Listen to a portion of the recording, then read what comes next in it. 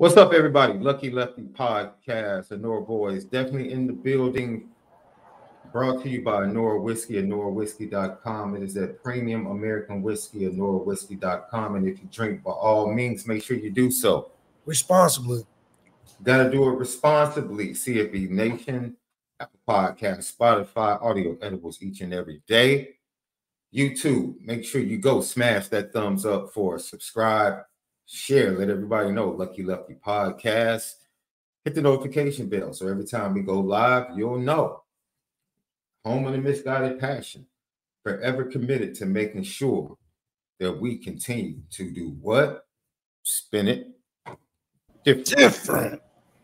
Yeah. Love, how you feeling, boy? Another day in paradise. Hey, I know that's right, boy. I'm sitting up there struggling. Man, I got birthday coming up.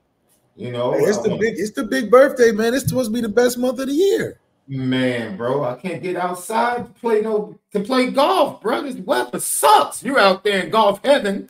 You know what I'm saying? Just hit a back nine the other day. See what I'm saying? I'm just gonna stick the knife on my back and just turn it. Huh? Just go ahead and turn it. I'm ready for you to snowbird your way over here. I'm waiting for that. Ladies and gentlemen, that's brotherhood for you right there. You know what I'm saying? When you're weak, your brother's supposed to make you strong, and this dude is just sticking the knife deep. Like, I'm just waiting for you to hit your escape route. You know what I'm saying? Everybody got the escape route. I know you got the map ready to go. You just waiting for you to hit the road, man. And it was the way he said it, ladies and gentlemen. You have to pick up the way people say things, right? He said it like, oh, I just randomly was like, let's go play 9. Let's go play 9 right quick. That's right. How he said it. Like he has that right where he is. Just be on the couch watching Law and Order and just say, you know what? Hey, fellas, y'all want to go get 9 in right quick? Just right quick. Yeah, just right quick. Because the way the light is shining through, I can't even get, it's a glare on the TV. It's telling us to go outside. Yeah. We got to go hit something. It about what? We can get done about what? Hour and a half? Be back home for dinner? We might just get back and just hit a couple balls after, just because the weather just going to last so long. We try to take up sunlight. Man, so excited, man. Practice yesterday. Totally busy, man. I had practice, family, ministry stuff all going at the same time. So yesterday, Leonard shows up to practice in a walking boot, left. I don't want to say walking boot. It was like a walking brace. More so, still with the limp, but he was throwing the ball. Didn't participate in live action, anything of that nature. Just keeping his arm in shape. And you know what I'm calling him? You know what I'm calling Riley Leonard from now on? He is Optimus Prime. Now, Optimus Prime in every Transformer movie is nowhere to be found. The whole movie. Because he's always destroyed from the previous movies. Lost in space, trapped in some dungeon, unavailable. But then down the line, at the climax of the season, here he comes to save the day. That's the perception. He's going to save the day, coming in at the right moment, the right time. So he's Optimus Prime. He's not reliable the whole hour and a half in the movie. He's on load management. He's in outer space. The Decepticons done got him. They done disassembled him somewhere. And about 2.5 hours in the movie, 30 minutes left, here he comes to save the day, lead the charge. So he is Optimus Prime of the season. That's crazy. I never thought about that. I stopped after the second Transformers, by the way, left. I didn't see any other Transformer movie after that. By the way, happy 10th anniversary to Winter Soldier, which is a top 5 MCU movie. That's right. It's not even up for debate. That's right. Go talk to your mama. It's not even up for debate. It's not even go talk to your mama. It's not even up for debate. Winter Soldier, Captain America, Winter Soldier, top 5 MCU movie. Period. No discussion needed. No discussion needed. So, left. Go ahead, flip a coin. See which coach we talk about. And Mike Mickens. Okay, Mike Mickens. Mike Mickens talked to the media, Left. We'll get to the practice report, second half of the show, really dive into some of the things that happened. You know, I'm so happy to actually get a full practice access next week, Left. Oh my God. Driving an hour to get 45 minutes. It's like, it's real tough. It's like, man, schedule unnecessary meetings just to fill up some more time. Man. Try to grab a coffee or something. Because you're losing on the trip. People keep telling me to go hit at this spot called Ragamuffin. What a muffin? Ragamuffin. It's a new spot in South Bend. Yo, you got to try. They have fabulous muffins. So I'm coming from, practice, headed back to Chicago. And I usually want to grab some hot chocolate and a nice blueberry muffin or an apple muffin if they have something along those lines. And lo and behold, man, it's one of those spots that's like open 10 to 3 or 10 to 2, but it's only like Thursday through Saturday or something like it's something crazy. They have like super crazy hours. They're not even open like Sunday through Wednesday or something. It's crazy. Oh, so they are ragged. They are ragged. Hey, man, I'm just saying. I'm used to Chicago. That's all. I'm used to Chicago where cats are open 6-7 days a week, bro. See, here's one thing I know about you Chicagoans with this whole food prestige. Y'all walk around with this food privilege out here acting as if y'all the standard of all food, and then y'all judge it off of that. I feel like that's a misnomer. You guys aren't mad though. Why are you mad? I'm trying to figure out why you're being mad. It's just something I've been noticing lately. You sound a little perturbed. LL Nation Left sounds a little perturbed by that, right? Why are you mad? I was just throwing. I'm not perturbed. I'm not perturbed that you get to play a back nine out in the AZ. I'm not perturbed by that. But you mad because our city is lit when it comes to cuisine? You're mad about that? It's like y'all got a bunch of Chef Ramses out there or something. You're out there in the wilderness when it comes to cuisine. You have nothing to look forward to in AZ, but you're mad about us. Come on, bro. It's just something I've noticed. I'm just like, man, you guys sure do hold this certain food privilege when you go around judging other cities. Who have we judged? I haven't judged anybody. Man, I've never judged LA. I constantly tell you I got spots in LA. I have spots in New York. I always talk of New York. I love the South. I love Atlanta. The only cuisine I talk about is Detroit and their pizza. I tell you, your pizza's trash, bro. It's the only thing I say. Trash. Super trash. Big time trash. Big time trash. Yo, Mike Mickens on the transition from just being a defensive cornerbacks coach to now being a defensive back coach and coaching the safeties. How's that been for you, Coach? Good. It's been good. All of it is relationships even tighter and tighter together with the guys in the room, and then me and there now hearing one voice with it as well. With it, as before it's been separate a little bit. So they always had been a tight relationship, but now it's just everybody knows everybody and what they're doing in there and things of that nature. So everybody's in the same room getting the same teaching. We're going to talk about how Don Schuler has definitely been in the film room with Coach Mickens, and it might be why he's showing up big time in the spring, especially in the one-on-ones and in the live action, playing very well next to Xavier Watts at that safety position, the red shirt freshman. We'll talk about some of the comments he had about the red shirt freshman that he had back there, Micah Bell, Ben Bennett. Hearing good things about those young men, but let's just talk about the challenge of coaching an entire defensive backfield. Is it challenging, or do you feel better that Mike Mickens has his hands on everybody now? I like that Mike Mickens has a stage of progression. It's like the pyramids. The pyramids just didn't start in Egypt.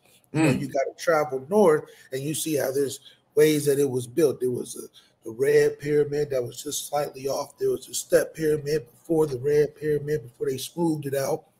So you see a progression. And this is a Mike Mickens that went from an assistant, has nurtured and groomed and trained some guys that end up going all the way, not just from a freshman, but from freshman to rookie of the year. in the NFL. So he's had all the proper steps. And I think this is just another step in his cap or a feather in his cap, because he's going to go from the entire secondary to hopefully a DC somewhere at a nice school. So this is just a nice prepping stage where he gets one voice. You know, it's like, yeah, I may not call the plays, but the one voice is going to travel to the whole secondary. That's a great responsibility, and he's earned it. I think he's earned it through recruiting. He's earned it through his development, but also been able to, you know, prove and have proof of concept. Turn the guy from a receiver to a defensive player of the year, in a sense, just being able to work with a first-round receiver, a DB that popped on the scene. So you're talking about a guy that's, as if anybody could do it, Mike Mickens could do it. Breaking news, Left. You want to hear this one? You want to laugh? LSU's Haley Van Leaf has entered the transfer portal. To go where? To go where? The way you got exposed this season, where are you going? Back to Louisville? Where are you going? Because it's been shown you can't play on the big stage. Can't shoot anymore. Can't defend. Yeah, she's out of there. Hey, John Maskey, you're right on point. We're going to get back to Mike Mickens in a second, Left. This is you, Left. You go to the same chain restaurants no matter where you go. No, I'll go to the ones that no, the show. You definitely hit Chipotle wherever you go. Doesn't matter. Chipotle's just a standard. That's like, you know, it's like different popcorn in different arenas. You know, you got to test out the popcorn because they all different. So every Chipotle is different. That's why if you ain't got a good Chipotle, I can't try your other stuff. How you mess up Chipotle? Left. Who has the best popcorn in the country, Left? Target popcorn. Lucky little dog in there. We're about to go to Mike Mickens right now. We're about to go to Mike Mickens right now. This dude said Target popcorn. Go to the Target marketplace. Go get I have theaters in Chicago that have better popcorn than Target. I don't believe it. It's yet to be proven wrong. Okay. John Massey's telling you the truth. Chicago, is it not even close? Here we go with these Chicago standard fire. These Chef Ramsay's all in Chicago. Oh, dude, you sound really. Wait a minute. Did you watch a documentary or something last night? Like, you're really offended by the Chicago cuisine today.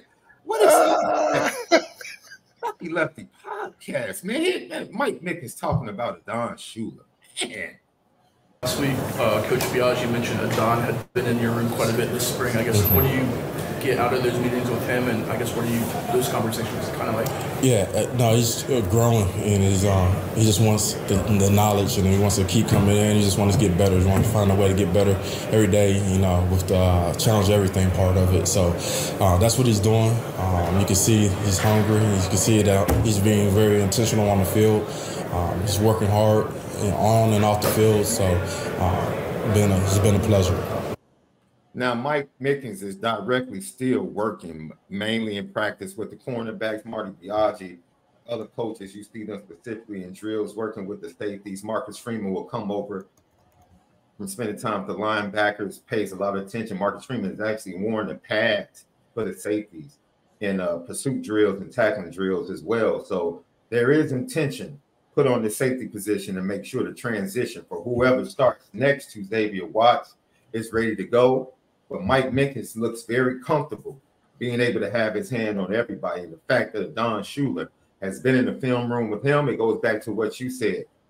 The steps that have already been established in development with Mike Mickens, you feel good about what Adon Shula could become this year for the Fighting Irish. Absolutely. And this is just a bycosm or a byproduct of when you have a first-round guy in the room, you got a defensive player in the room, you got a lot of talent that came in and out of that room in very recent years. This is what we want to see the receiver room blossom into, because Adon is just watching everybody else in the same room as him doing things that are on the top scale of the country, being a first-round pick, being a defensive player of the year, being a high draft pick, high reps at a young age. So this is like, you better get in while it's hot. You got to raise your level of competition, because the belief factor is in that room. And not only are you seeing it in the guys in that room, but the coaching staff and the responsibilities that Mike Mickens has been able to put on that room with the lead by examples that you love to have as a coach. It's just a matter of something that's building that's pretty special. Marcus Freeman is almost, being able to ride this bike without his hands. So there's going to be a good opportunity. I'm sorry about that, Left. I almost chased the UPS man down the street. Ring the doorbell and then bang on the door like he's the po-po, bro. That's right. That's right. And then I'm thinking it's a big package and it's like a little letter package. No, he's serious about the letter package. Yeah. Taking his job a little bit too seriously. Lucky Lefty podcast. But I absolutely agree. I absolutely agree with the things you were talking about. Mike Mickens makes me feel really comfortable when it comes to development and the safety position. And let me tell you something. Chris O'Leary, man, he did without having the same amount of talent that Notre Dame has recruited, has in the room now. And I think the safety class from 23 was at a certain level. I think the 24 class is at an even greater level. And then the 25 class could be the greatest safety haul. I mean, they still have Dallas Golden. He's probably going to end up playing cornerback. They still have Jadon Blair. They get him along with Ethan Long and the other guys in the safety room. You're talking about definitely the biggest haul and the best haul we've seen in Notre Dame at the safety position. And Mike Mickens being part of that development along with Marty Biaggi, I can see some great things and some future first rounders besides Xavier Watts coming through that safety room at Notre Dame. Yeah, I mean, the tone is set and the stage is made for guys to come in and be attracted to it, not only in recruiting, but also they're seeing the development from year 1 to year 3 or 4. So it's awesome to see these guys see Notre Dame as that bat signal. They responding to it. They're running to the signal now. They say, oh, that's the hot spot for safeties, and it's going to be for safety. So as long as Mike Mickens and the crew, Marty Biaggi and Al Golden are doing that trifecta thing going on, you're seeing the products of first round and potential top award-winning safeties and corners. Lucky Lefty podcast. Our boy LaVon Whitaker just tweeted out he thinks she's going to end up in Kentucky or either South Carolina. Man, if she goes to South Carolina, me and Don got problems. I'm going to have to place a call. I'm just letting you know. I'm just letting you know. Another young man with a bunch of promise, or 2 young men with a bunch of promise. One playing the boundary. We'll get to that coming up in the practice report. And the other, yeah, he could be a dude. Jaden Mickey, Christian Gray, Mike Mickens talking about that tandem. Just the next step, right? Just the next step. He's very talented. He's very competitive. So just seeing him growing and understanding the game is going to slow down, and now just continue to go out there and be a playmaker as he is. Coach, I guess how have you seen Jaden evolve this spring, especially going into the junior season? Yeah, he's a leader. He talks. He's vocal. He's a guy that challenges everybody, works hard every day, comes in with an intentional mindset. He just wants to get better. So you can tell, he's been around the block a lot, so he's ready to go. The character of Jaden Mickey is undeniable. Ladies and gentlemen, if you know what this young man has been through and has continued to persevere and shown the resilience, an exemplary student, great young man, and gets better on the football field, you know what you have there. And then when you just throw in the first-round talent that is Christian Gray, this cat Mike Mickens and his evaluation along with his development makes you feel like, hey, the cornerbacks are going to be first-rounders starting with Ben Morris, and we can start the dominoes falling with these cornerbacks at Notre Dame as well. And those two to be right behind them. Well, it's great to see us address the issue of something that we speculated for so long when Brian Kelly was here about the secondary, and to be able to see a total 180 and the opportunities that have presented themselves through guys that we've recruited that are first round talent. Jaden Mickey came in making noise. Christian Gray is coming in physically looking like he could be something. Ben Morrison has popped on the scene and stayed on the scene. And even a guy like Cam Hart who came back and got better. How often does that happen? A fifth-year comeback and get better coming off an injury, prepared for the league. So Mike Mickens has his hand in all of that, and he's proven it before he's gotten there, and he's continued that success almost on a he-stand type of level. I can see in terms of producing corners at a rate in which he's doing. I'm interested in asking LL Nation as our LL question of the day. You just brought up Cam Hart. There are a lot of people in the Notre Dame fan base that felt like Cam Hart was possibly blocking opportunity for guys like Jaden Mickey and Christian Gray, and wondering whether or not he should have come back or going to the NFL next year. A lot of people felt like, well, he's a third, fourth round guy. You talked about his improvement. My question to Notre Dame fans, was it worth it for Cam Hart to come back? Did he change your mind about him? Did Cam Hart change your mind about him? There are a lot of people say, well, he's real handsy. He drafts a lot. He does this. He struggled in coverage, even though we tried to tell people this man has played through the amount of injuries that you wouldn't believe just to be a leader, because there was no one else back there. There was no depth there. Has he changed your mindset from what it was before last season? Question of the day. Did he change your mindset about him, Left? Well, I know this is the incubator. You know, you got something good cultivating in a place. You want to stay around it for as long as you can because you're going to get better from it. And, you know, Cam Hart nursing an injury, but also having more experience in a system that's progressing you, not just you in a place that you can take more reps. So because he got better technique in his season coming back, it just proves that, you know, at that position in that unit, that this is something that guys want to come back to. I mean, he sees the importance of why he needed to come back, because he felt like this was a place where he could get better, just like Ben Morrison is continuing to get better year to year. And that's something that is a great standard to have, because you get guys like a Don Schuler, you get guys like Ben Manage, you get like guys that want to come in and make an impact day one. You see that be more of a retention factor that you want to have in a program like this. We see some comments. We're going to get to the comments about Cam Hart in a second, but Left, look, man, going back to all Mike Elko, Clark Lee, we've had some really good defense, Bob Diaco, you've had some really good defensive coordinators over the last 12 to 15 years here in Notre Dame.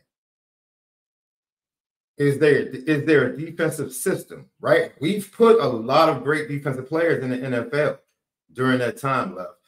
But have you seen a more pro-ready, pro-style development system for big-time draft prospects other than Al Golden's system at Notre Dame on defense? Like, do you compare Al Golden and how his defense sets you up for the NFL, the current NFL? Compare that to the other great defensive coordinators that have been in Notre Dame. Is this the best one that you think that fits the improved talent that Marcus Freeman has brought here?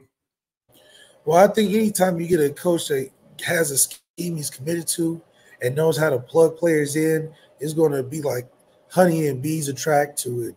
And I think when you have the time to develop that over 3 years, he came in at a right time when these players were young enough to catch on and have enough time to grow before they graduated or went to the league or whatever. Now you got to see a roadmap. And I think when you're in year 3, you're seeing the strengths and weaknesses of a Jaden Mickey after a year and a half, 2 years.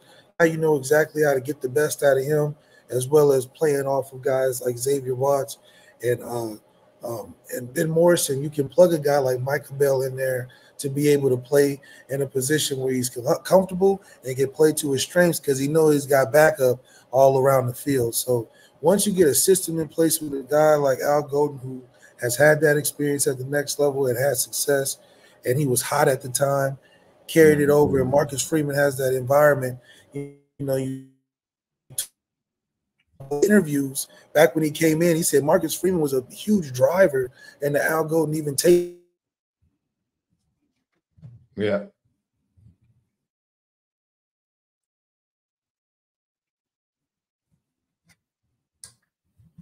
I think he left froze a little bit, Lucky Lefty podcast, but you're exactly right. Marcus Freeman was a huge reason why Al Golden decided to come to Notre Dame. And with that being said, man, you have to feel really good about what he provides. what he provides and what his defense provides. And I think it elevates the chances of Notre Dame defensive players. I don't know why Notre Dame defensively always felt like a very stout physical defense that was more about bend, don't break, keep us in the game. Now it seems more up-tempo, create turnovers, get the ball back to the offense with a Mike Denbrock now and the quarterbacks in Notre Dame that want to put points on the board quickly. Like, we're not trying to waste time. We're not trying to win. Ladies and gentlemen, you know Notre Dame fans, you know what we've suffered through. We got to win time of possession. The offensive line has to be able to dominate. The offensive line has to do this. We have to control the line of scrimmage. I was just saying, Left, you know how it is as a Notre Dame fan. You played in Notre Dame.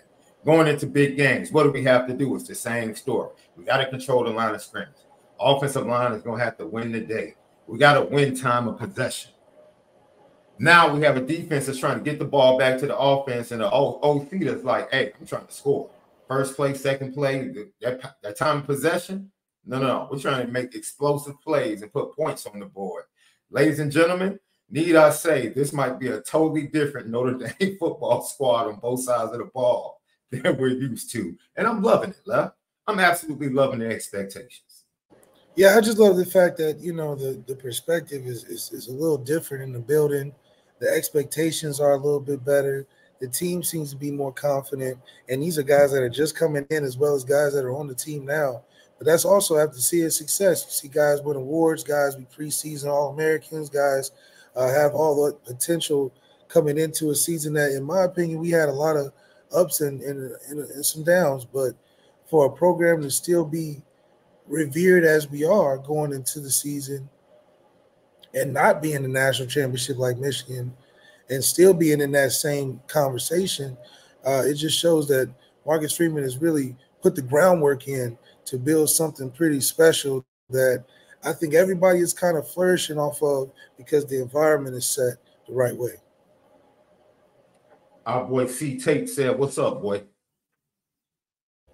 What up? Yeah, man, it was a big day for him, man. He just became one of the White Sox NIL deals. You know, Riley Mills, Pat Coogan, Chicago area guys also became Chicago White Sox NIL guys.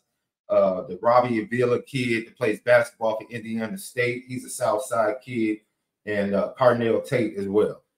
Got that NIL deal with the Chicago White Sox, man. So I was talking to him earlier, congratulating him, checking in on him and the family. We're going to get a nice steak when he comes home in a couple of weeks for us. I'm excited about it. I'm glad. I love when I see my boys win, Left.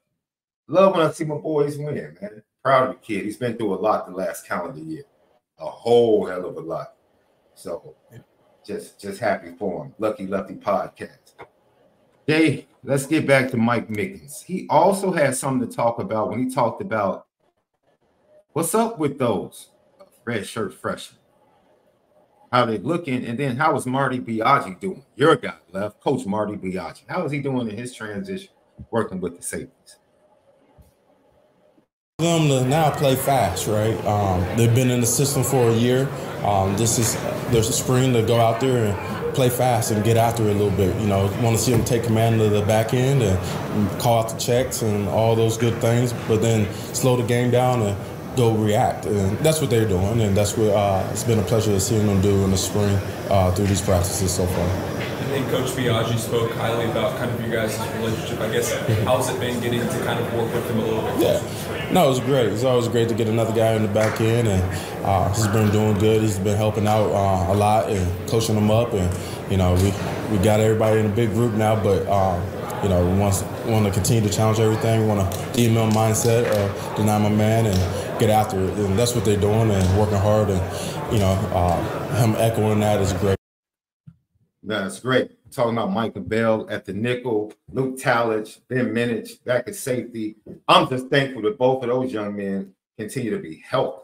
Ben Minich last year as a freshman, man, it was a tough spring. And now we get these three young men as redshirt freshmen coming in under the tutelage of Mike Mickens, and it sounds like they're making headway, playing faster, staying healthy. Sounds fantastic, Left. Yeah, I mean, That's what you want to see. You want to see guys come back, bounce back, and also be able to be competitive in a room that's elevated. I mean, half of this is just the fact that these guys got to kick it in gear, knowing what's ahead of them. So I think it's important to see this development, that there's a true competition that Marcus Freeman talks about all the time existing in these rooms, and it's stemming, better and better play.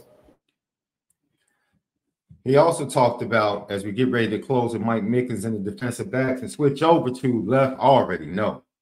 I have to start off the wide receivers. We're going to hear from wide receiver coach Mike Brown. He's going to say some things that's going to make your antennas go up left. He's going to say some things that's going to make your antennas go up. But nothing made my antenna go up more than a particular play when it comes to the wide receivers. And he doesn't even play wide receiver. That's coming up on the back end of the show. But once again, Mike Mickens, talking about, once again, the transition. I want you to listen to this again because I want to point something out. Yeah, it's been good. All of it is relationships even going even tighter and tighter together with the guys in the room, and then me and there now hearing one voice with it as well. With it, as before, it's been separate a little bit. So they always had been a tight relationship, but now it's just everybody knows everybody and what they're doing in there and things of that nature. Did you hear that, Left? I don't know if he was throwing shade to how things used to be. Not shade, but maybe sounding like, okay, it was Mike Mickens guys that were getting a lot of love, which they were. And then it was Chris O'Leary's guys from a recruiting standpoint. It was, From a play standpoint, it was, until Xavier Watts started to come on last year. Now it seems like, okay, now we're together. Everybody's on the same page. Everybody's getting the same teaching. Everybody's getting the same concepts. A little bit more camaraderie, a little bit more knowledge of what each other's doing.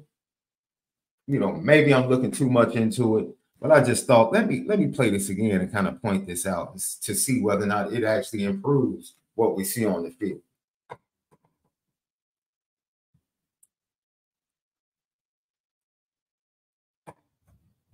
Can you hear me, Love? Oh, I thought you had a video.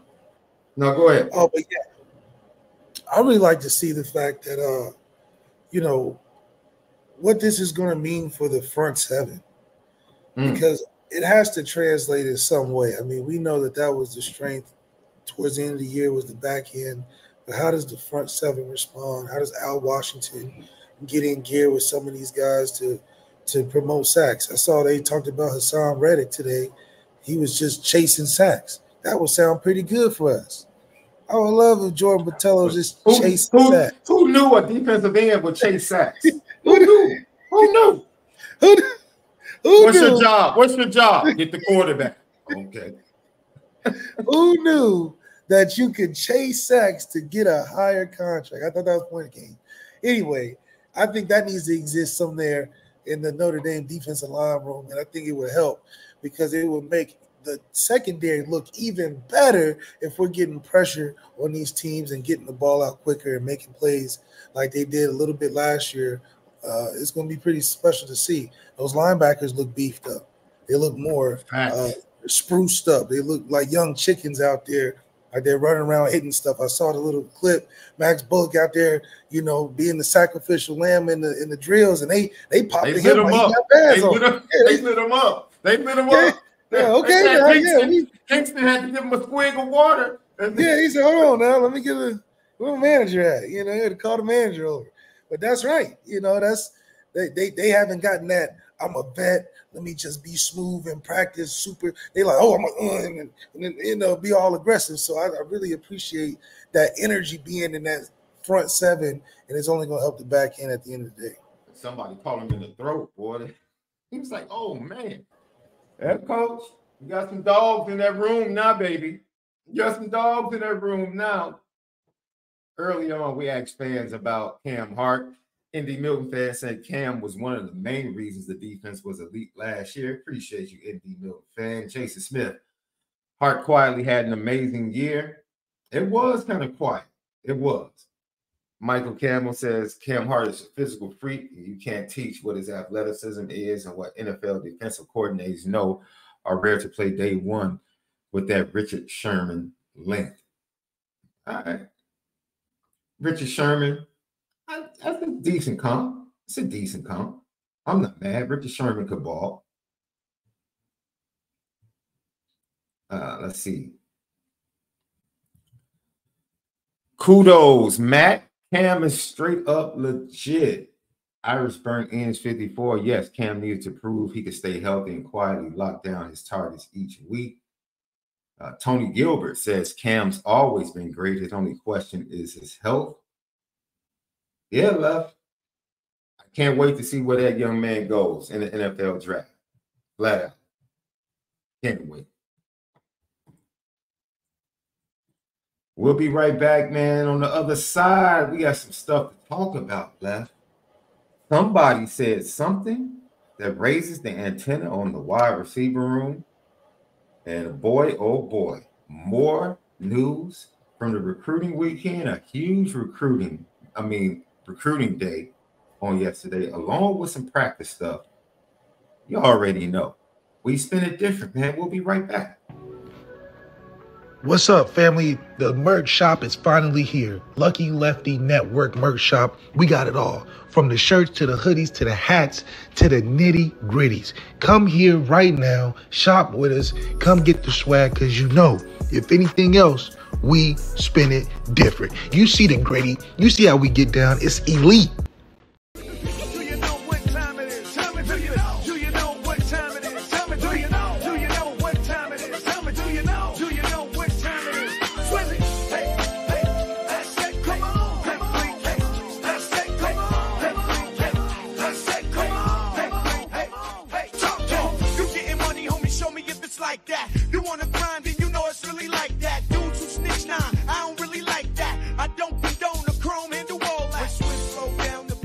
Lucky Lefty Podcast, Onora boys in the building. Sean Davis, the original Lucky Lefty himself, MALIK ZAIRE.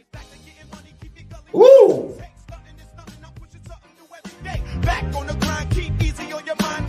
This cat ZAIRE has been throwing us some fire lately.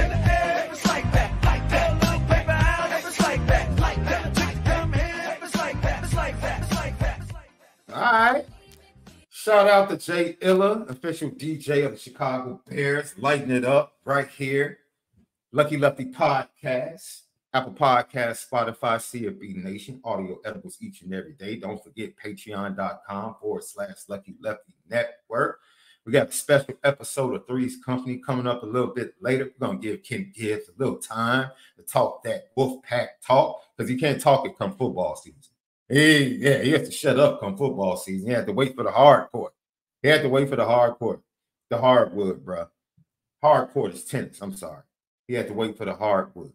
That's the only time he can get it off. He can definitely get it off. He can get it off. Well, Isaiah James, DJ Burns, both Wolfpacks in the Final Four, men's and women. We're gonna let him get his stuff off tonight. We're gonna let him talk his ish. We're gonna let him get it off. L Nation, he deserves it, man. Because we've been talking Notre Dame over his head all year long. So we're going to give him his 15 minutes of fame tonight. Lucky Lefty Podcast, YouTube, subscribe, share. The thumbs up, smash it for us. It helps with the views, notification bell. Every time we go live or post something, you will know. Home of the Misguided Passion, still to this day. Yeah, we still feel like we called. So part of the reason the email came out, that's the way we feel. And we're forever committed to making sure. That's right. That we continue to spin it different. You didn't go too deep into it, Left. Are you cool? Like wearing a brace in practice, still throwing, not really participating in live action. I don't know, Left. Can I keep it funky?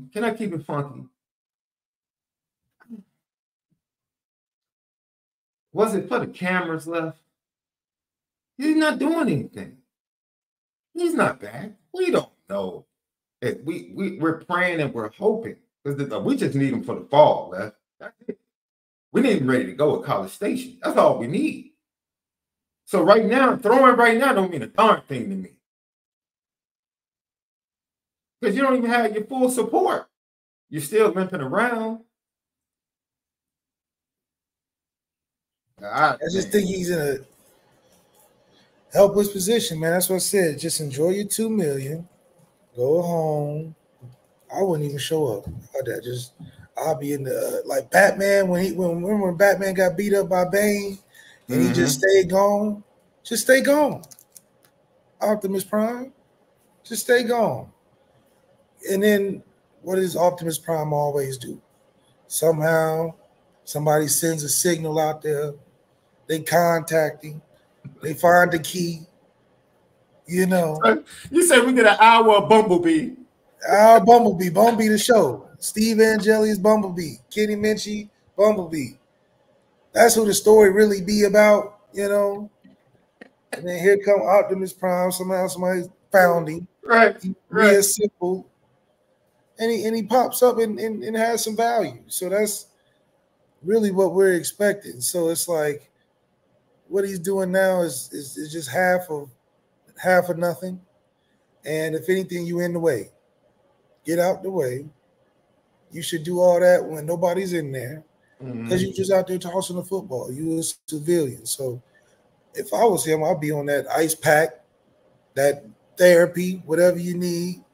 Really get it together, because you know that's going to help. You stand on your ankle when you're not supposed to, because you know the boot hurt and it hurts too. You know, you fight through the pain. So it's just better if you go get healthy, man. You're not no Tim Tebow. We're not praising every little thing you're doing. You got to earn it around here. So I think the best thing he can do is just go ahead and just watch film and get some ice, man. Like, what? You hurting yourself, because it takes 21 days to get 21. You know, Ooh, 20 days. You know what I'm saying? Keep putting those bars to the side to send to your boy. You keep coming up with bars, maybe he can actually come up with a verse of 16 if you keep giving him some, you know, every now and then. He ain't worried about it. I know he's not worried. He's brought that Cat Pusher out. That Cat Pusher came out and said something else. Like, Kryptonite.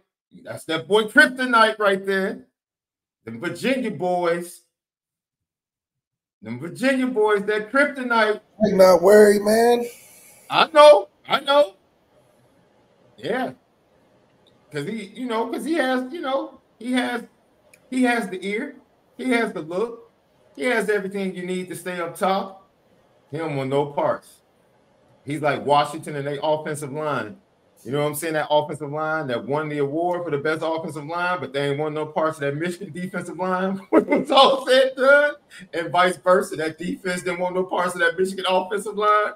That's Drake and Pusha T. He looked real cute out there on the West Coast. That's where he is in Calabasas. Real cute out there in Pac-12 Nation. He real cute out there. He don't want nothing to do. What happened to them boys? Holla at you. He don't want nothing with them Virginia boys and them birds. He don't want nothing with them bird boys. We're gonna see. Youngin. Lucky Lefty podcast. So, look, let me tell you something. Wide receivers continue to look absolutely amazing in practice. And before we hear from Mike Brown, this is what should get your antennas up. Would you like to hear a direct quote? Left, direct quote. Flat out, direct quote. This is from defensive back Christian Gray. You like Christian Gray, don't you? You think he's a pretty good athlete. You think he's a first-round talent. Athletically, don't you, Love? Would you like to hear what Christian Gray said when he was asked about the wide receivers? Hey, you remember when your boy Braden Lindsey was asked about the quarterbacks and Tyler Buckner? What did he say? Love? He's the best, fastest runner, best runner I've ever seen. What? Hey, how's your quarterback, man? What's it like playing and catching the ball from your quarterback, man? Hey. Man, his legs are amazing. Word? Christian Gray. What's it been like covering the transfer wide receivers in spring ball? Wow. I've never seen this before. Woo! Wait a minute. Hold on. Wait a minute. Real simple, Left. Real simple, straight to the point. They get real deep with it. He said, wow. Paused. Contemplated. Yeah. I was covering him. I was like, yo, yeah, I haven't seen it. Never seen this. And no, never seen 4-3 at Notre Dame. And this is the kicker. If Chris Mitchell's running 4-3 and the wide receivers agree that Jaden Harrison is the fastest wide receiver, what do you think Jaden Harrison is running? Yeah. Think about that. Think about that, ladies and gentlemen. Jaden Harrison is pretty much unanimous amongst the receiving room that, oh, yeah, Jaden's the fastest. And Chris Mitchell was out here like, yo, don't call me a 4-4 dude. Hey, man. And then you have your... What Bush say? We got him. We got him. We got him. Yeah. Dude, we got him. We just got to see if we can throw it to him.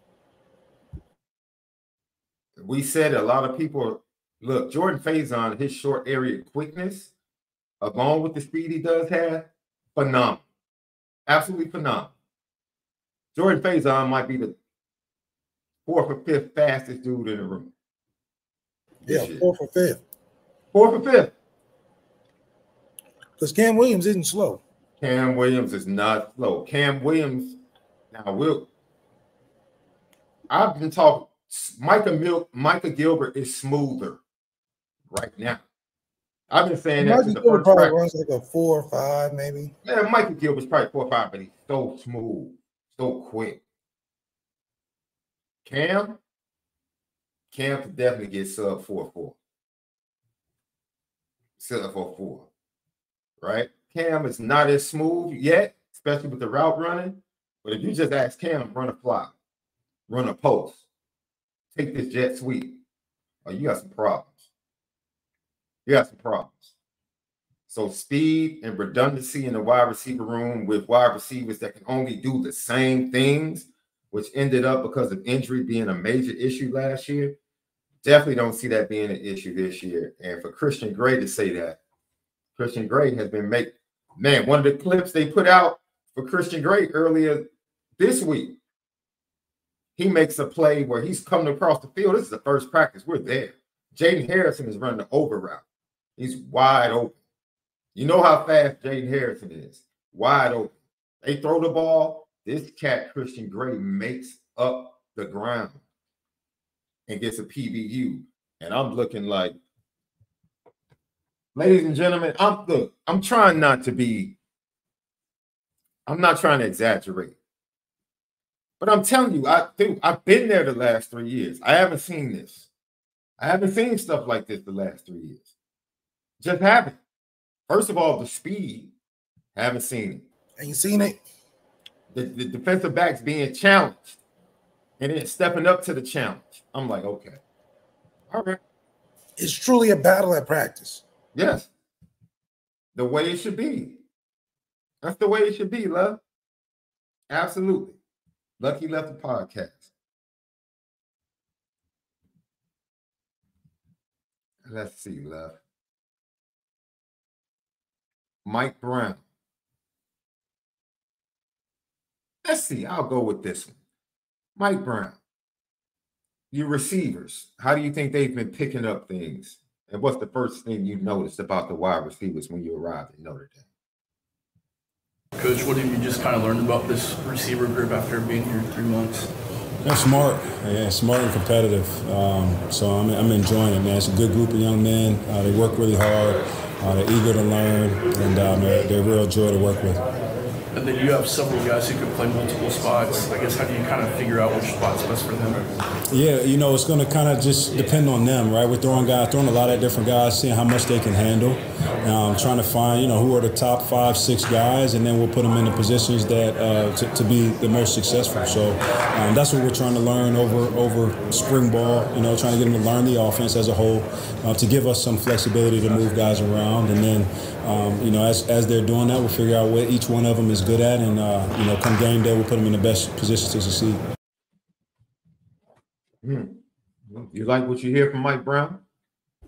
Yeah, being able to move guys around because these guys are smart and can be versatile. That's going to add the ultimate threat to a defense that is about matchups.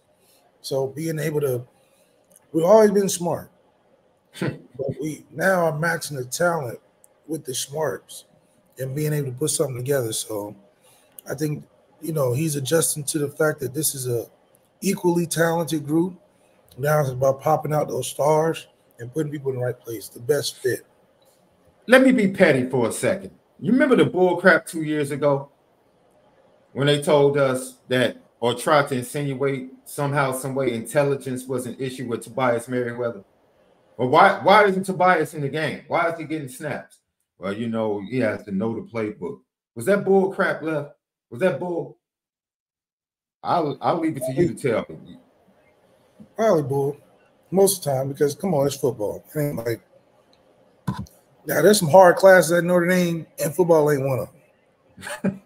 So, if anything, that's a walk in the park. You can get some hard class. You probably don't understand some stuff in the classroom, and I can get that.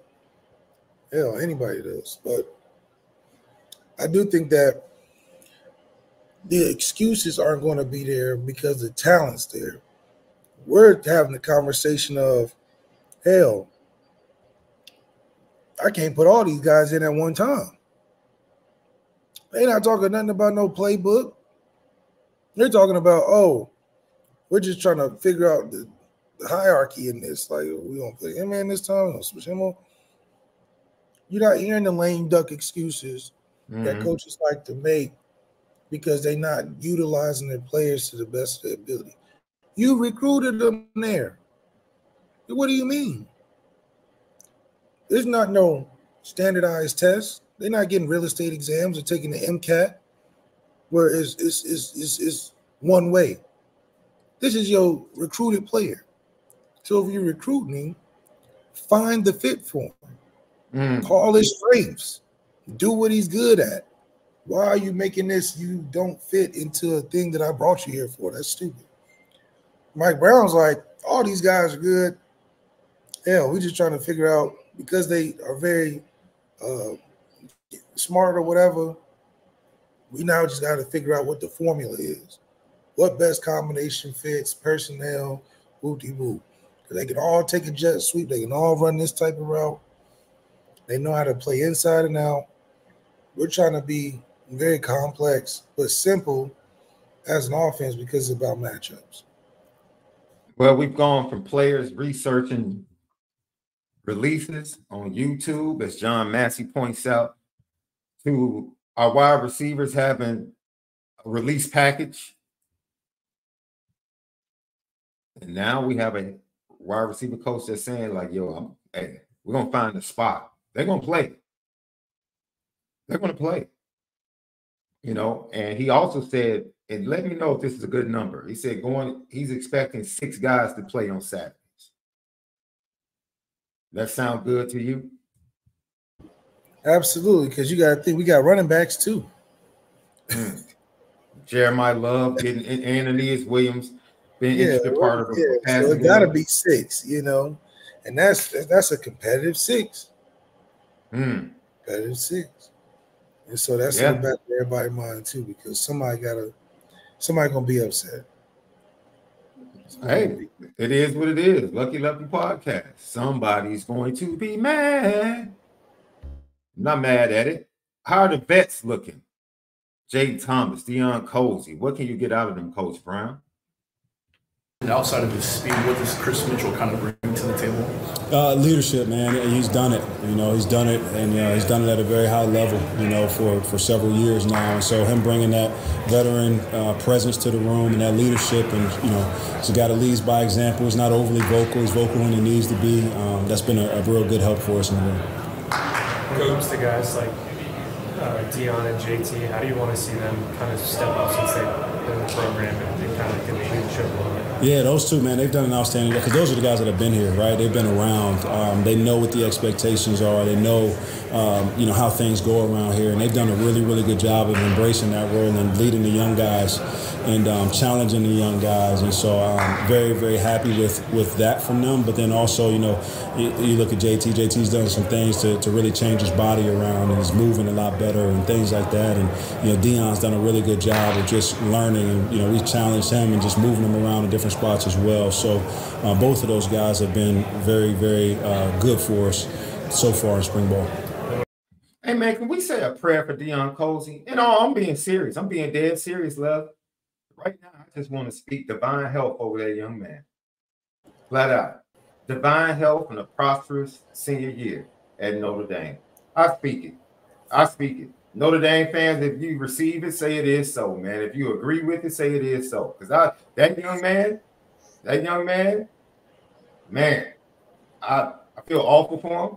And it's always been a little nagging injury. Man, I really think he can make an impact if he's healthy. The way it sounded. Okay, give it to us, Left. Give it to us like you only can. I know it's a food analogy coming or something. Didn't sound too good. He said the vets were challenging the young guys. That just sounds off to me. If your vets are your guys, you're saying the young guys are trying to keep up. They teaching the young guys. They challenging. They know that this is wide open. This is an open playing field. There's no tenure in this.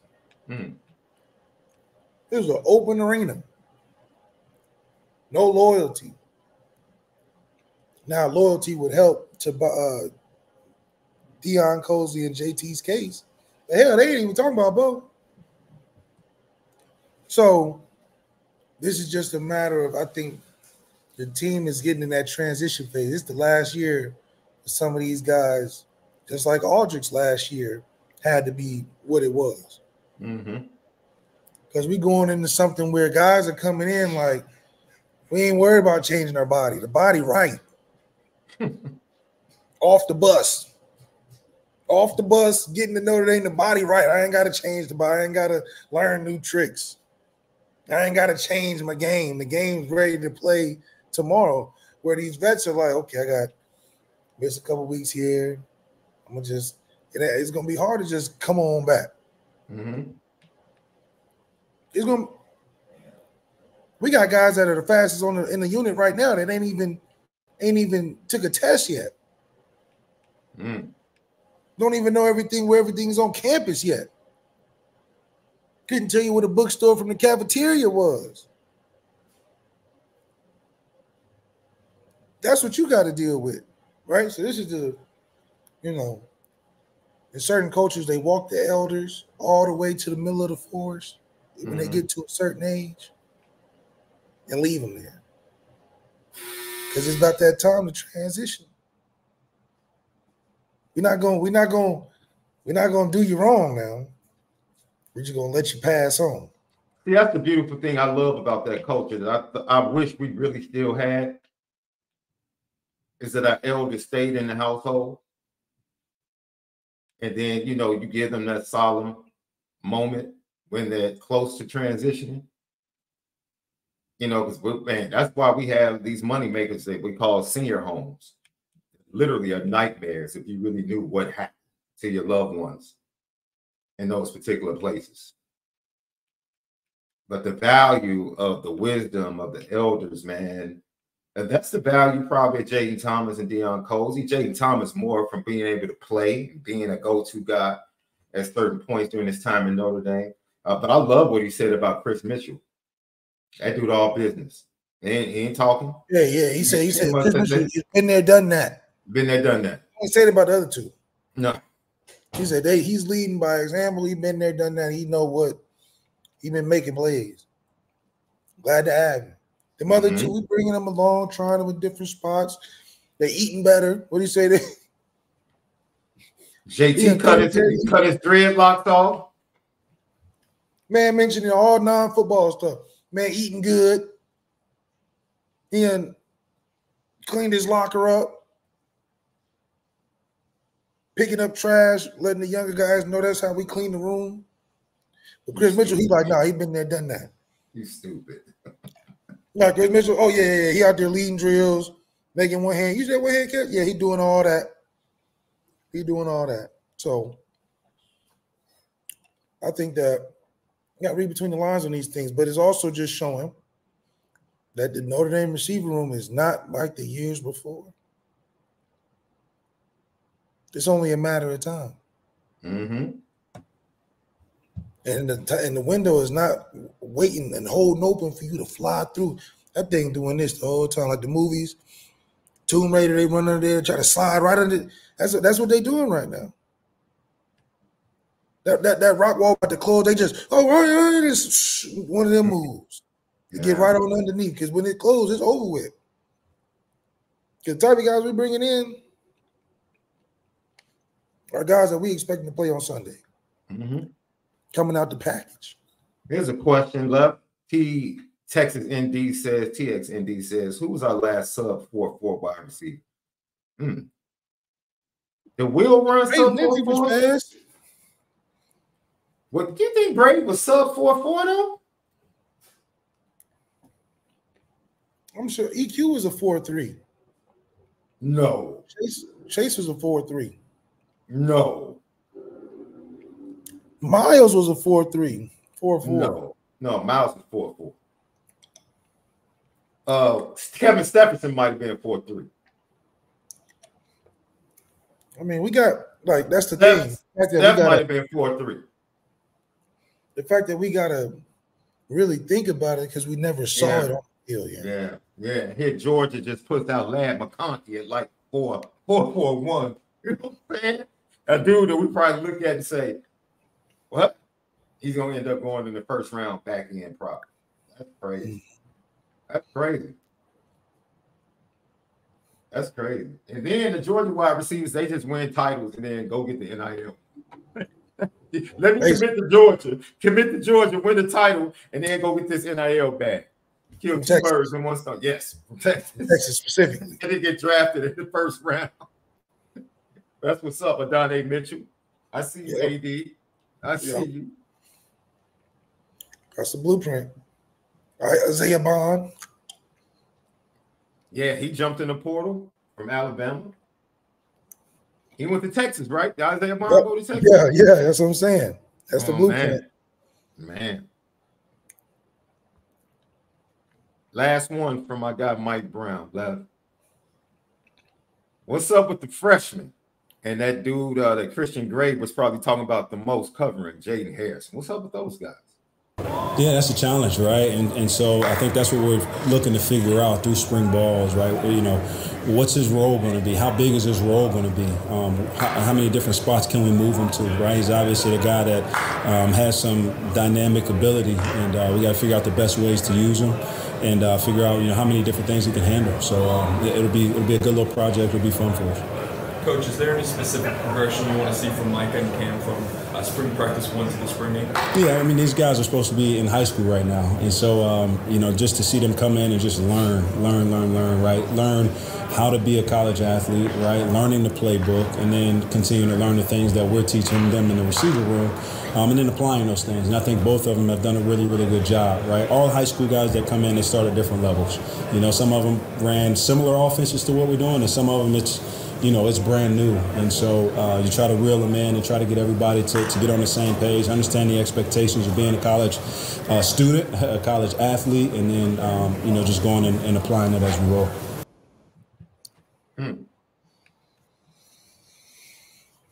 First of all, he was talking about Jaden Harrison at the start of that clip. He's so dynamic. They just have to find ways to give him the ball. What's the last dude we had like that in the wide receiver? Like, we just got to find a way to give him the ball. Been a while. Ladies and gentlemen, we are really, truly not trying. We are purposely trying not to oversell the talent at wide receiver and how it's changed. Maybe you will. Where you're just like, man, we gotta get him like 10 targets. Yeah. Other than that, ain't been nobody, man. Mm-hmm. Maybe Kevin Stephenson just didn't play long enough. Other than that, yeah, because all Stephenson did is catch touchdowns when he played. Yeah. It seemed like every game he played, touchdown. Yeah. So can't really think of any in-demand receiver we had. So we'll see what happens moving forward. Yeah, we'll see, man. We'll see. But I'm excited to hear. Yeah, Michael Gilbert and Cam are literally supposed to be getting ready for prom, bro. And then learn the finer points of playing wide receiver at a place like Notre Dame from a really good wide receiver coach, in my opinion. So that's going to help them out. And like I said, Michael Gilbert, just depth right now, just pure all-around wide receiver. The finer points, I would probably say he's a little bit ahead of Cam. The actual explosiveness and like just ceiling, this man. Who was it?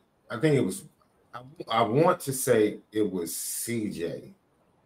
In the first practice, Cam ran a post on Chance Tucker. And you know how they say when you even as a wide receiver, throw your hands up? I swear Cam threw his hands up at least a half a step before he got even. Yeah. And Brian B. Drift was next to me and was like, yo, when he learns how to run that route better, it's going to be worse. He was like, dude, he didn't even run it clean. That wasn't even a clean route. That's just him and his speed. I think he was like getting right to Chance and was just like, and they threw the ball too late. And Chance had an opportunity to catch up. But it's like, yo, you're seeing that from like the freshman in practice. I already told you, Chris Mitchell could have, after the first practice, Chris Mitchell could have walked off and dropped the mic and be like, now I see y'all in the fall. I'm here. I'm telling people, he caught every route on the route tree. Didn't make a difference. Short, intermediate, long, didn't make a difference. He literally could have walked off and was like, all right, I'll see y'all in the fall, my dudes. That's right. I remember I called you and I was like, okay, he's a dude. He's a dude. He jumped it off. Like he knew it was full access that day. He knew it was recruits in the stands. He knew it was parents in the stands, full media. He was like, okay, let's go. I'm about to show y'all. Y'all think I'm 4'4"? Watch this. Yeah. I was like, all right, dude. I'm going to shut my mouth. I'll see you in the fall when you can prove it. You still have to prove it to us. Nothing else for me to say. That's right. Nah. And they seem to be gaining confidence too, Left. Yeah. The room seems to be a confident room. I think Jaden Harrison is like the shock to everybody. Because I really think they went and got Jaden Harrison because he's an elite kick returner and punt return.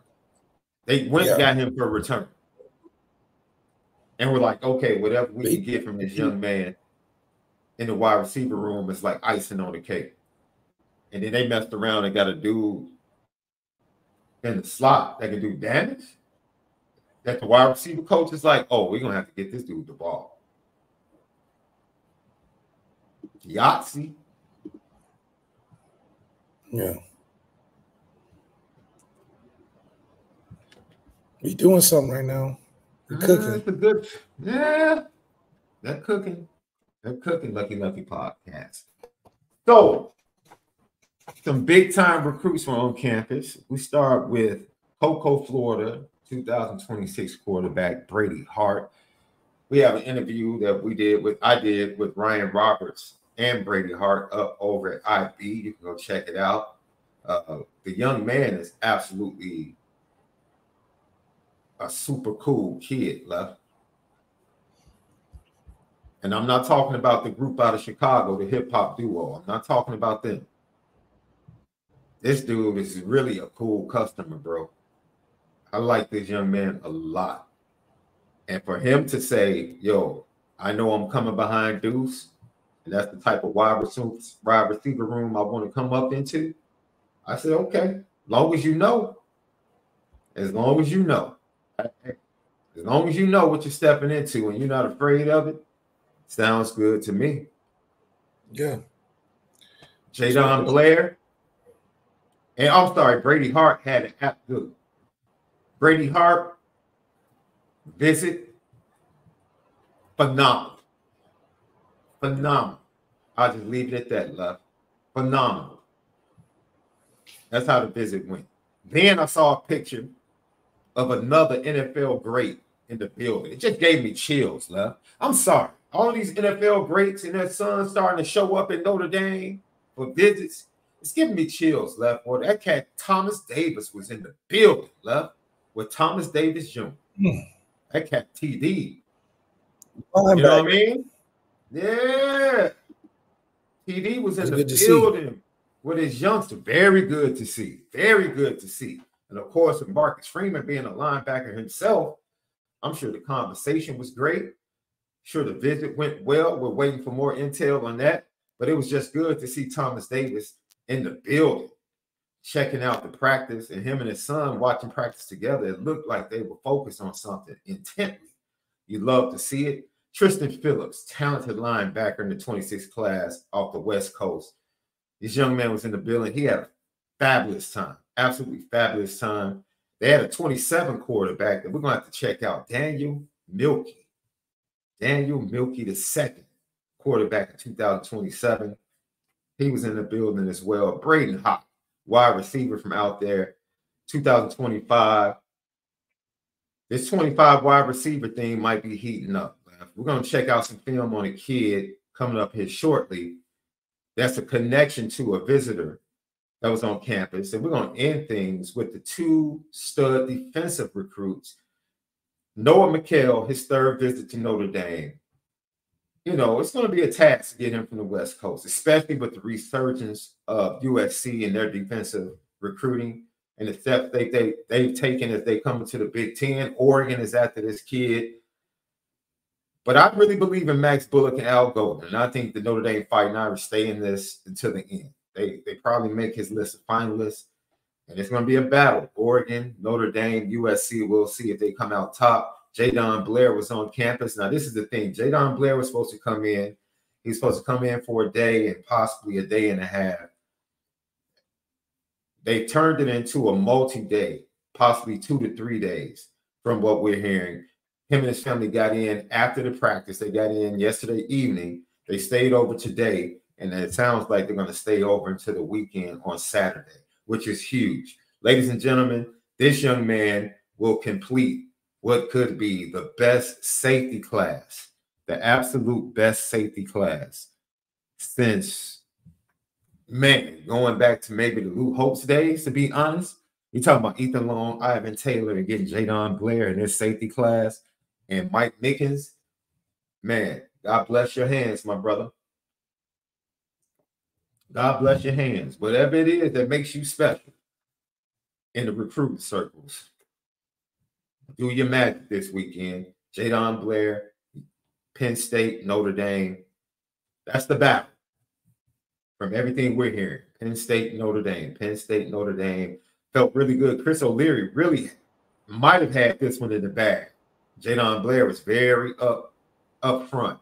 That when Chris O'Leary departed, you know, he had to take a step back and look at things. But with Mike Mickens becoming the coach of the entire defensive backfield and what he's been able to do, you have to feel really good. And Jadon Blair comes down with his family to check everything out. And hopefully he's trying to solidify what he already felt about Notre Dame, in my opinion, which Notre Dame gets the second to last official visit from the kid. Early June is when he makes his final announcement. Penn State gets the last crack at him, but I think Notre Dame sits in a really, really good spot. Carl A., you're wrong, because Riley Leonard is still limping.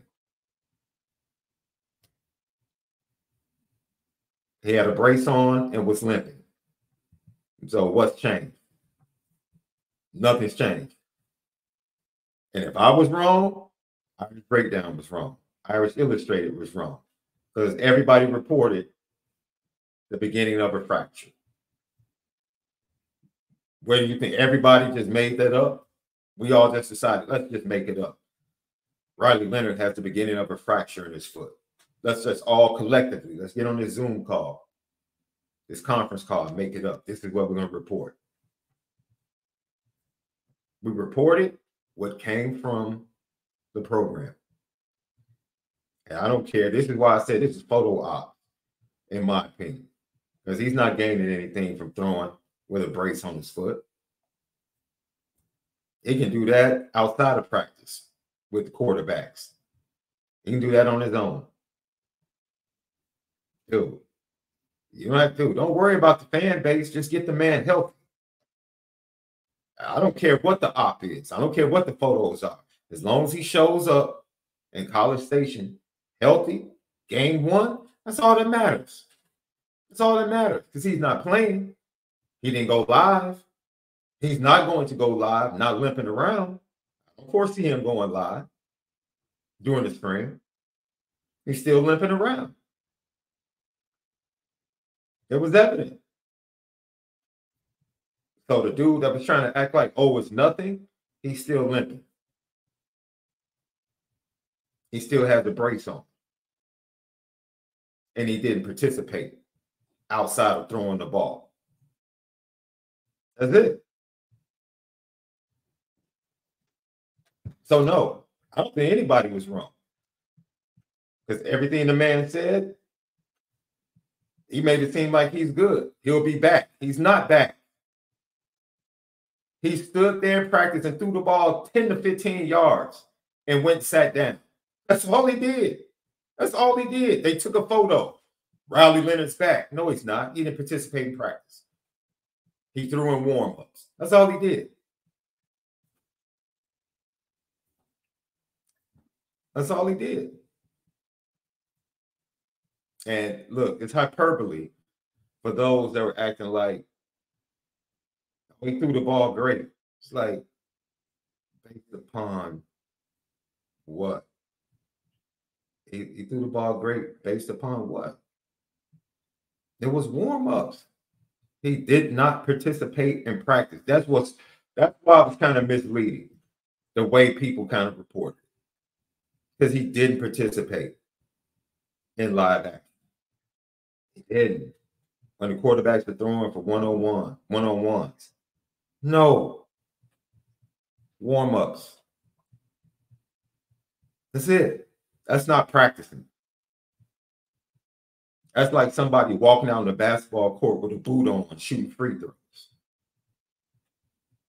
That's not practicing. You're not guarding anybody. You're not running plays. You're not going through drills. You didn't practice. You warmed up with the team. That's what you did.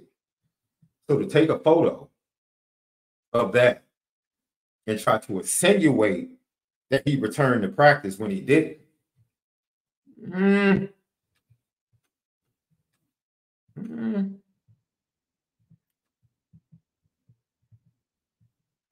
I'm sorry, I'm not selling that. Maybe everybody else is gonna sell that. I'm not selling that. Nope.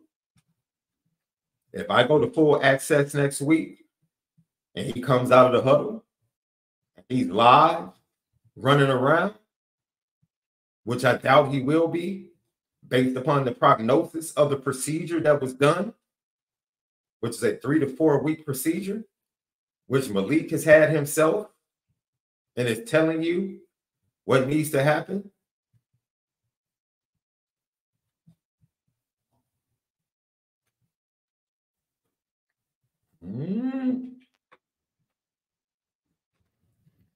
Carl, stop lying. Nobody said he was missing the summer.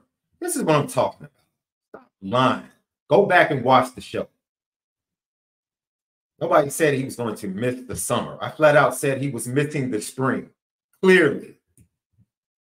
Don't do that, man. Don't do that. You can disagree, but don't lie on me and say what I said when I didn't say it. That's a flat out lie. I never said that. No one on this podcast said he was missing the summer. What are you talking about? We flat out said he needs to sit out for the spring so he can be ready for the fall. And Left flat out said he's going to be behind the other quarterbacks in the fall because he's not getting reps. Stop. Man, Marvin, dude, I just don't like that, man. I'm all for disagreement and conversation, man. But don't just flat out lie. Don't do that. Commander Luke, man, I'm not. What are we talking about, man? You brought this food. Why do you keep harping on the same stuff, asking the same dumb question when you've had several Notre Dame fans answer the question? I'm not. That's a stupid question. That's dumb. Go find the proof. That's why I don't rock with other podcasts that try to like sneak this, pull that sneak this stuff and lie and make up stuff. People on message boards and then have no proof. Goofies.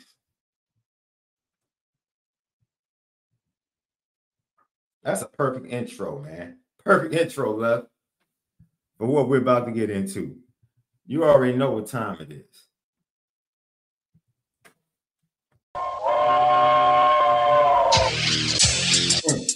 Petticoat. Petticoat. Petticoat Junction. It's time to get petty. Oh, we did a good job executing. Are you upset with something? And fire up the Petticoat Junction train. I just don't like you. You don't? No. What is today's petty history? Petty Junction.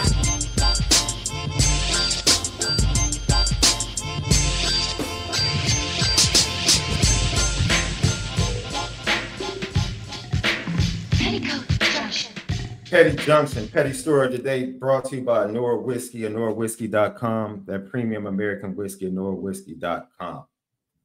I'm an intelligent dude with a doctorate degree, my brother. The way you're trying to go about it, take that to somebody with a GED. Lucky Lefty podcast. Gilbert Arenas, you guys are spot on with this. Man, I don't know. His issue with Nikola Jokic, man, is comical to me at this point, man. Look, you might not like the style of play. You might not like the least amount of flash, winning MVPs. That's fine and dandy, man. But to just flat out discredit someone, it's the same people that try to discredit what people talking about Derrick Rose. First, it was Derrick Rose was the worst MVP ever. Now it's Nikola Jokic is the worst MVP. It's who? I've never seen someone perform to a level to be considered for the most valuable player of the National Basketball Association. And then have someone that's never even come close to being in the top 5 or 4 in voting denigrate their efforts and their resume. It's like comical. Like, who does that? And like the extent that people go to or will go to establish silliness in this time and age is like, I really, when he was talking, I said, there's no way he's hearing himself say this. Like, everyone has a check. Like, you hear yourself when you're talking. And inside, you're saying, oh, man, did I say that even as you talk? But flat out, that's absolutely what he said was absolutely just heinous as far as a take on MVPs. Like, how do you tell someone that's an MVP, like, you're the worst? You're the worst. Like, What? Just to even be considered. That's like saying Jokic is probably a leader for the MVP this year. Him, Luka, Shai Gilgeous, Ant-Man will probably be top 5. Who am I missing? Giannis will probably get some votes. Embiid was injured most of the year. Good to see the big man back. Heck of a performance against OKC the other night as well. Good to see the big man back for Philly. But yeah, Gilbert Arenas was all the way out of pocket. Mr. Acho over at Fox Sports. Now, Lef and I, we said what we said the other day about the Angel Reese press conference and the situation. I actually had some friends of mine reach out to me after they watched the show that disagreed with me. I got Coach Vic, who's constantly watching us. We appreciate you, Coach Vic. I stand on what I stand on with the situation.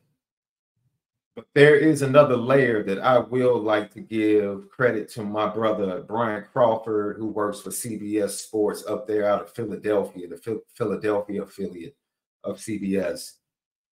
He opened up my eyes to a situation.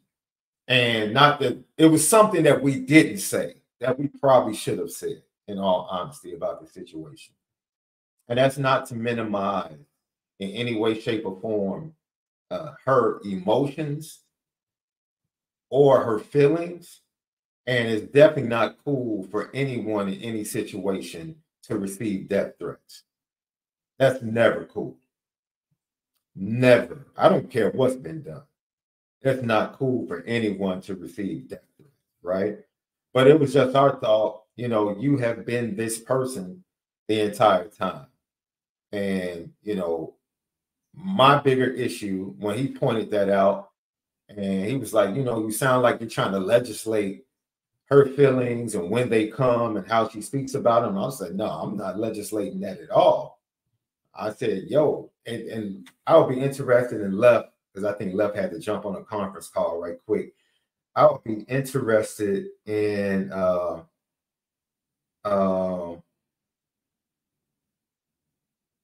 seeing who is her support system, right? Who is her support system and who is around her? And I say this, and I mean this from the bottom of my heart, right? Someone around her, when she did what she did to Caitlin Clark, who is without question the media darling. Without question, she is the media darling of women's college basketball. For her to do what she did to her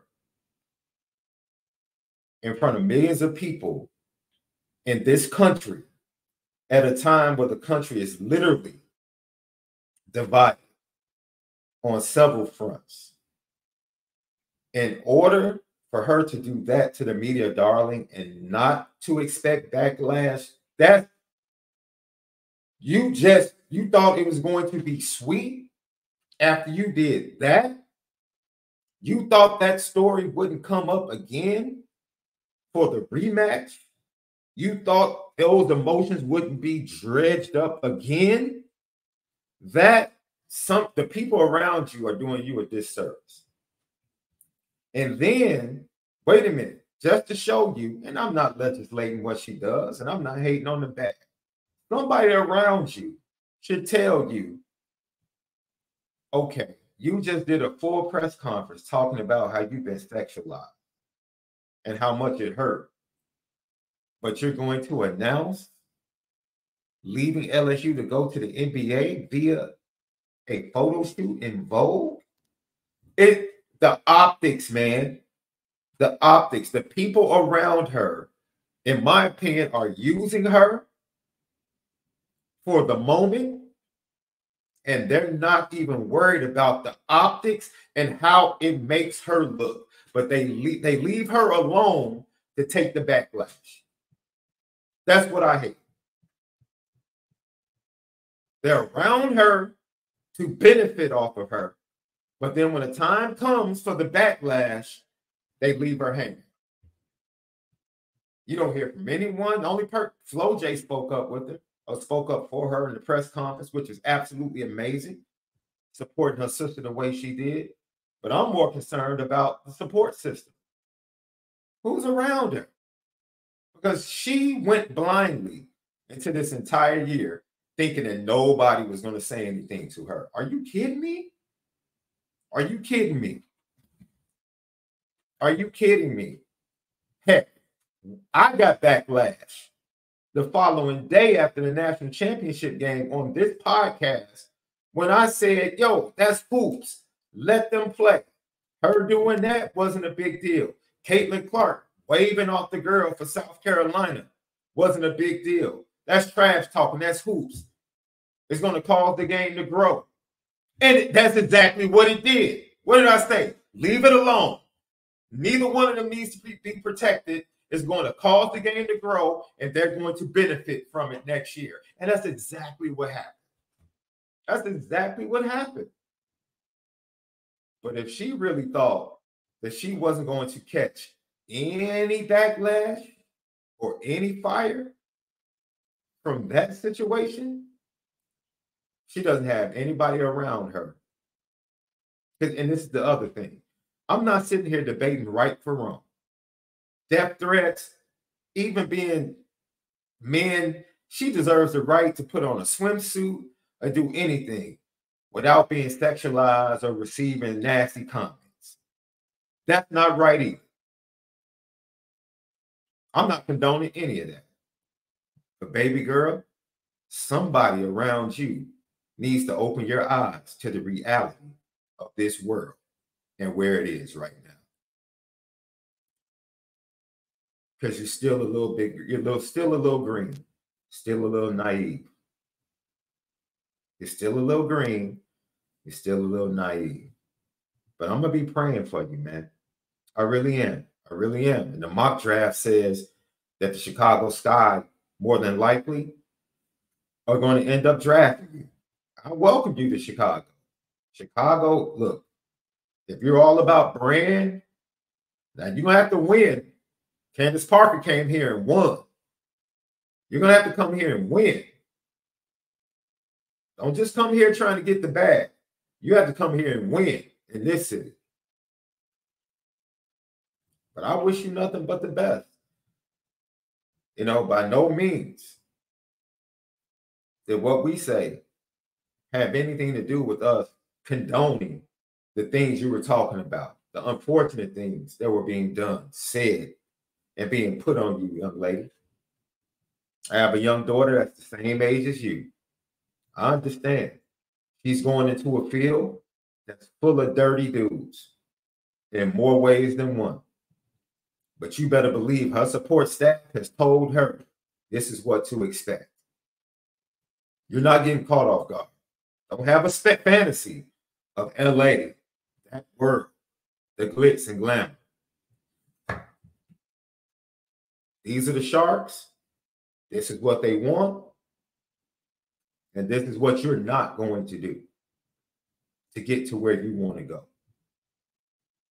And it's obvious that no one around this young lady prepared her for what was to come over the past year. And that, my friends, is the saddest thing about this story, along with the fact that death threats and all of that type of foolishness over a college basketball game. But I've seen worse.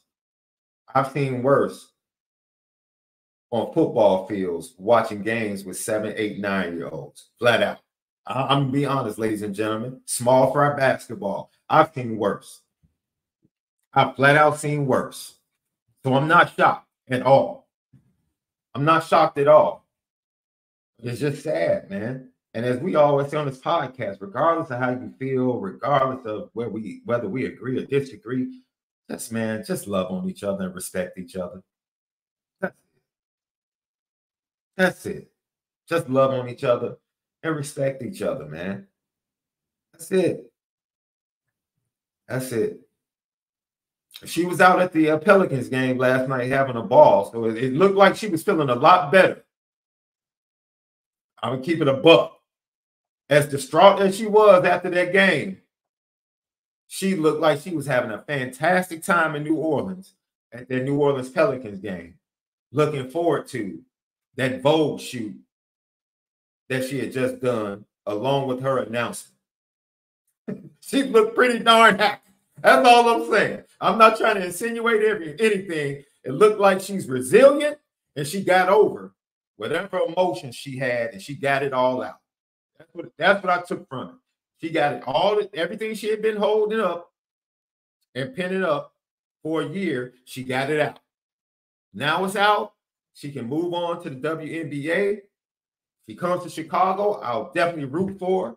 And I, man, wish nothing but the best for her and the rest of the young ladies as they move on. Paige Beckers, Caitlin Clark, it's going to be a really impressive draft class. Nothing but the best for all of them. They have done a tremendous job. All of them have done a tremendous job expanding the game of basketball for women. They've done a fantastic job. Job well done. All of you understood the assignment and you fulfilled it. And now we look forward to, I think it's going to be 2 great games coming up. South Carolina, North Carolina State is going to be a good game. I really expect it to be a good game. And then Connecticut, I think Connecticut doesn't have enough depth. If they can slow it down, keep the pace down, maybe they have a shot. Maybe they allow Paige to make some plays late in that game to get the victory. But ladies and gentlemen, let me tell you something. If LSU and Iowa broke the record, what do you think South Carolina and Iowa is about to do in the championship game? If LSU versus Iowa broke records in the Elite Eight, championship game, Sunday night, South Carolina, best team, best player, Iowa. Oh, that record is about to be broken. That record's going to stand for 8 days. That's it. That record is definitely about to be broken.